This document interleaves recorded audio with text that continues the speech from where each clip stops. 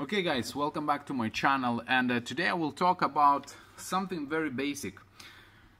I will talk about the receivers, and this information is very basic. So it's not something for someone who already knows basics. Skip this video.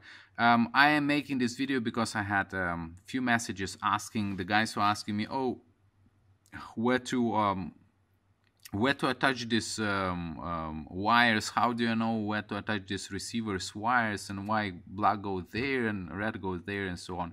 So in this video I will explain this very basic information on receivers to the guys who want to start to get into this hobby, and they don't have anything at all, they don't have any knowledge, and sometimes maybe it is confusing, right? So first to mention is that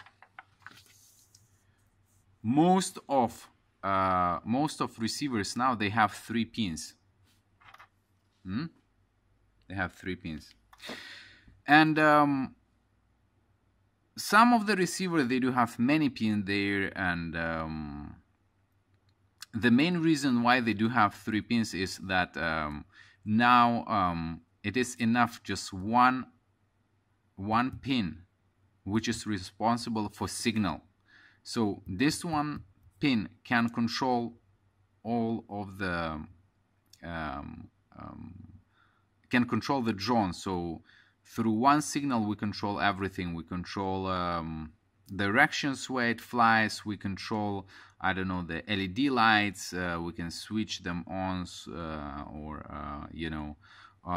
switch them off. We are controlling the flying modes and so on. So normally you're gonna see 3 pins, and obviously most of the receivers, they do have 3 pins now because of the size. So if you're looking for the mini drones, racing drones, or micro drones, most of time, if you buy a specific like smaller receivers specifically made for these models, you'll see 3 pins. So these 3 pins need 3 wires to be attached to them. So normally these 3 wires are of these 3 colors: red, black, and white. Easy. So what is red? Red means positive. Positive, it means we give energy, we give sorts of, that gives an energy to the receiver, so we can power the receiver. So this is positive, and it's plus. Basically, it can call it positive or plus, and this is a sign, normally signed as positive or plus. Then another Y is black, and it means ground, and it's minus, and that's a sign of minus. This is how they are signed normally. The third Y is white. Normally it's white, sometimes it is of different color, but normally it's white, and it means, white means signal. And this sign, we can very often see this sign on the receivers too. And this sign means signal. Signal means white wire. So, as an example, I have here RadioLink S-Bus receiver. When we get receiver, you can always try to see what is on the top, what is on the bottom, because there's some useful information maybe there. So we can know from here it's 10 channel S-Bus, right? So we have 3 pins. So now the question is where the black wire goes, red and white. Where the positive goes, ground and signal. If I turn around, I'll see a sign of signal here, and there is a sign of minus here. See? So we know that signal is white, minus is black wire, and we left the middle one. There is no sign of the plus here, look. But because we use our common sense, we know that the middle one is positive, because it's left for positive, right? White, red, black.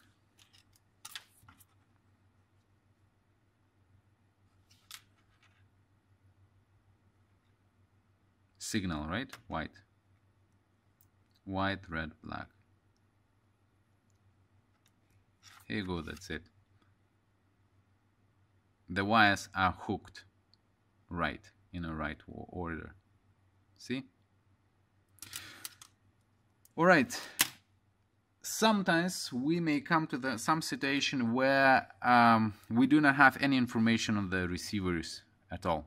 So this is another receiver, and look, because it's probably so tiny, or maybe they do not care, I don't know. There is no signs on it at all.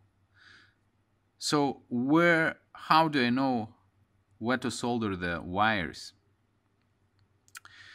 You can get it from manual or scheme. Each receiver will have a little manual or something like a scheme. So it's going to be in the package or on the package. Or before, if you are completely new to this hobby, you don't know anything, remember, when you buy a receiver from these online stores, always ask them about the manual and scheme. Do you have manual? Do you have scheme? Is it included in the bag, in the package, or is it there is some stickers on the package, or there is something online? It's very important. So, look, this receiver comes in this bag. So what I can get from this bag here, I can get some useful information. Now it's the DSM type receiver, DSM2, input power 3 to 3.6 volts. So it means if I power it with less than 3 volts, it will not work. That's not enough. It will, if I give more than 3.6 volts, it probably will burn, right? Okay, that's useful information. We have here grams. And if we turn around, then we'll see a little scheme here. So if we have a look closer, they will say ANT. ANT, look here, something comes out, right? ANT means antenna. And then we have 3 soldering pads and some information here. So if we have a look at the top one, this soldering pad here, it says GND. GND stands for ground. That's black wire. So we know that GND is ground, black wire goes here. Then it says something VDD. I don't know what is VDD myself. Then I skip it and I go further. The bottom one, this one, says data. So normally data is signal, right? Because signal is used to send something, to send some information. So it means here goes the white wire, and we're left with the red one, which is in the middle.